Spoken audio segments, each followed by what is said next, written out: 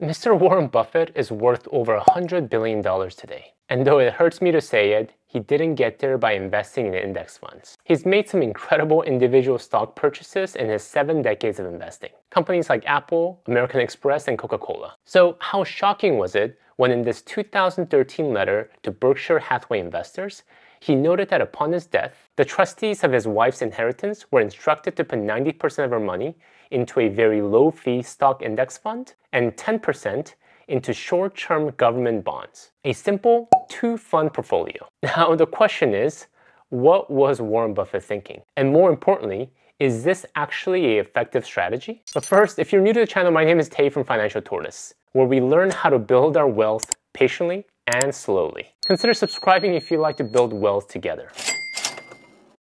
Let's go a little deeper into this sensational letter. In this section, Mr. Buffett lays out the 2-fund portfolio. He starts out by saying how he and his business partner, Charlie Munger, made study of business prospects a priority in their lives. And he goes on to say to the rest of us mortals that if we were wise, we would conclude that we do not know enough about specific businesses to predict future earnings. It's a humbling message, but if a man worth $100 billion is sharing his wisdom, I'm willing to listen. However, the next part of the letter bears good news for commoners like me. He says that a typical investor like me doesn't need the stock picking skills like him. In aggregate, the American business has done wonderfully well over time and will continue to do so. In the 20th century, the Dow Jones Industrial Index started out at $66 and ended at $1,497. Warren Buffett believes the 21st century will witness further substantial gains. Therefore, this is the important part. He goes on to say, the goal of the non-professional should not be to pick winners. Neither he nor his helpers can do that, but should rather be to own a cross-section of businesses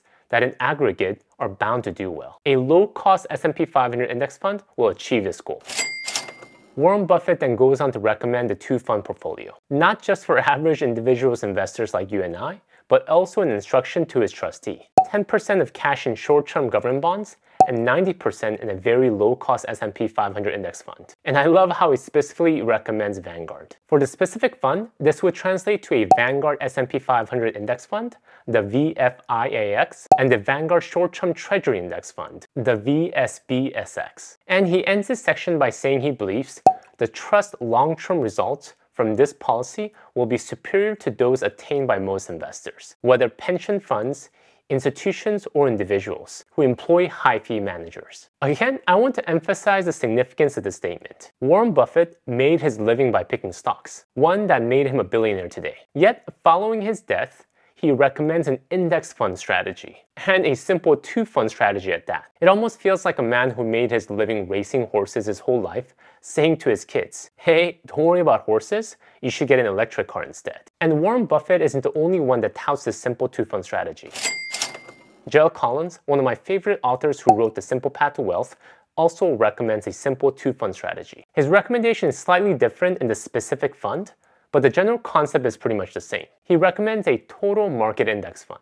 A Vanguard specific fund will be Vanguard Total Stock Market Index Fund, the VTSAX. And for bonds, he recommends Vanguard Total Bond Market Index Fund, VBTLX. And he breaks down his recommendation by phases in life. When you're in your wealth accumulation phase, when you're still investing into the market, he recommends 100% in stocks, VTSAX. He believes that you should be aggressive in your wealth accumulation phase, and I personally agree. You have time on your side, and because you're in the accumulation phase, the market ups and downs don't matter. And when you're now in the wealth preservation phase, when you're living off your investments, he allocates 75% of his funds to stocks and the rest in bonds and cash.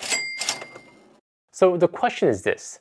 Is a 2-fund portfolio a sound investment approach? Is it something that you and I could follow? And the simple answer is yes. Let me give you a few reasons why this simple index fund investing strategy is so effective. Number one reason, and Warren Buffett nailed this one on the head, is that we can't pick winning stocks. Warren Buffett and Charlie Munger made a profession out of researching and identifying undervalued companies. And to their own words, they made mistakes as well. People forget that Warren Buffett lost $3.5 billion on Dexter's shoes, and he admits that it was the worst deal he ever made. But through these mistakes, Warren Buffett honed his stock picking skills over a period of 7 decades, and thus made himself a household name. I think we should check our ego if we think we could pick stocks like Warren Buffett. The harsh truth is that I can't pick winning individual stocks, and neither can you, nor the vast majority of people who claim they did or can. It is amazingly difficult, and having the humility to accept this will be the key to making you rich and wealthy. Index investing is powerful because despite our lack of stock picking skills,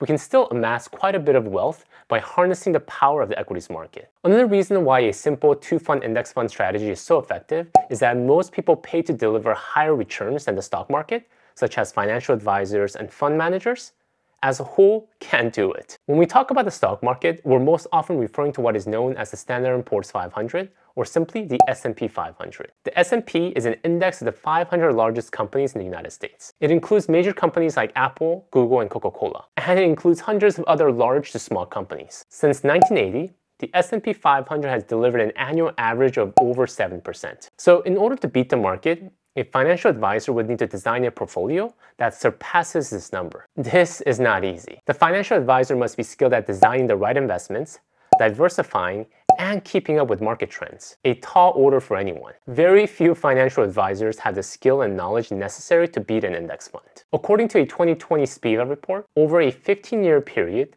nearly 90% of actively managed investment funds failed to beat the market. The majority of these actively managed funds had either poor performance and high fees, or average performance and low fees, but only about 1 out of 10 perform well on both fronts. Another reason why index investing is so effective is its low operating cost. Actively managed funds are known to charge anywhere between 1 to 2% expense ratios. This means that between 1 to 2% of your investment is deducted each year to pay the fund manager to run the fund. On a $100,000 portfolio, that comes out to $1,000 to $2,000 annually. By contrast, index funds are much cheaper, given no person is actually managing the fund's performance. There isn't a person deciding which funds to buy or sell, or when to buy or sell them. The fund simply replicates the index. As a result, most index funds have an expense ratio well under 0.1%. VTSAX and VFIAX, Vanguard's Total Stock Market Index Funds, and Vanguard's S&P 500 Index Funds have respective expense ratio of 0.04%. On a $100,000 portfolio, this comes out to $40 annually. I'll take a $40 expense ratio over $2,000 any day. And the real power of low operating costs really comes into play when you incorporate compounding into the formula. These expense ratios can net you or cost you hundreds of thousands of dollars over a period of 10 to 20 years. Costs matter, and the king of low costs are passively managed index funds. So you might be saying at this point, all right, Tay, I got it. Warren Buffett and Gerald Collins' two-fund index portfolio strategy makes sense.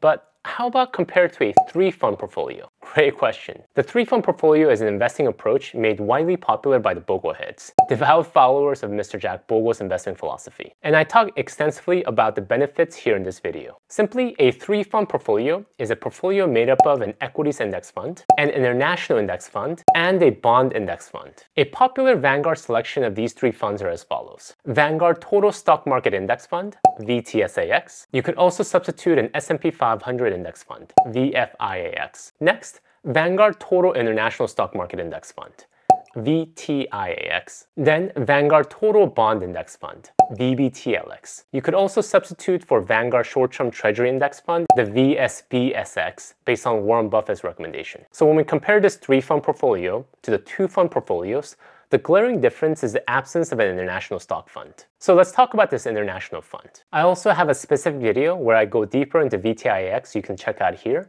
But in a nutshell, VTIAX, Vanguard's Total International Stock Index Fund, represents close to 8,000 non-US based companies. International companies that we may have heard of, such as Samsung, Shell, and Alibaba, and thousands of others we may have never heard of. By having this fund in your portfolio, you get exposure to emerging and developed markets holdings spread all around the world. Now, why would Warren Buffett and Gerald Collins exclude this fund from their recommended portfolio? There are a few reasons. One is due to accounting risk. Accounting is not a sexy topic, but you have to give it to America's accounting standards. Compared to many other countries in the world, especially emerging countries, America's accounting practices are top-notch. When American companies produce their quarterly and annual financial reports, they need to adhere to strict accounting policies. Many other countries do not have the same level of transparency and strict accounting standards that's required here in the US. So what this means is that when we review a foreign company's latest annual financial report, there's a chance that the number reported is actually not that accurate. Another reason for excluding international funds is that the world economy is a lot more integrated today than ever before. Many of the major US-based companies today aren't just domestic companies,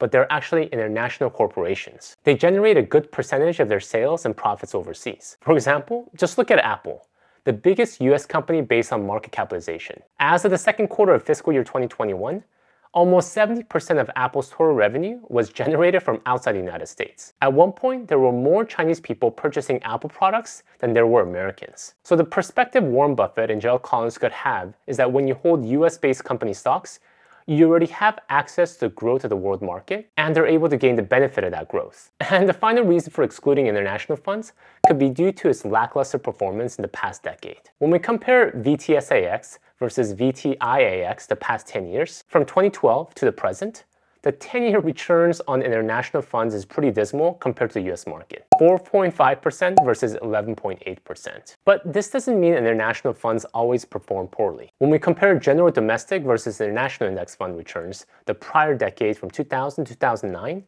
from this chart that I borrowed from Boglehead's Guide to Investing, we see that the international market outperformed the domestic market 7 out of 8 years, sometimes in margins of double digits. In this scenario, the 3-fund portfolio, which would have included international funds, would have done much better. So what does this mean when we compare 2-fund versus a 3-fund portfolio? The real key difference between these 2 funds is really the presence of the international funds. And the international funds did really well in the 2000s, whereas in the 2010s, it underperformed against the domestic market. And this is the part where I include the most common investment disclaimer known to mankind. Past performance is not indicative of future performance. What would the international market do in the next 10, 20, 30 years? But the more important question is, should you include them in your portfolio? I never like it when people tell me this, but it really depends. So much of it depends on your worldview and appetite for risk for the international market.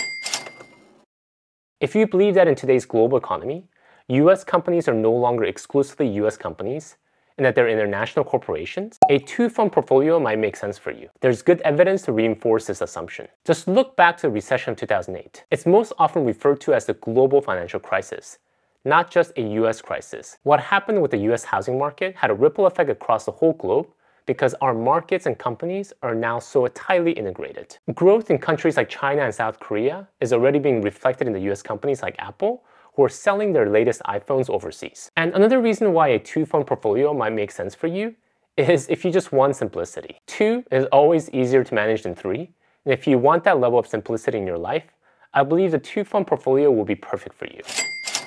Alright, so where do I personally stand? Somewhere in between. I love the simplicity of 2-fund portfolio, but I also like the idea of having some limited international exposure. So the majority of my equities are held in VTSAX, and I have a small percentage in VTIAX. Really small percentage until I get more comfortable with international exposure. And I'm adding a little bit of VVTLX as I get closer to my retirement age. If you want to delve deeper into the 3-fund portfolio, check out my video here. Thank you guys for watching, and until next time, all the best.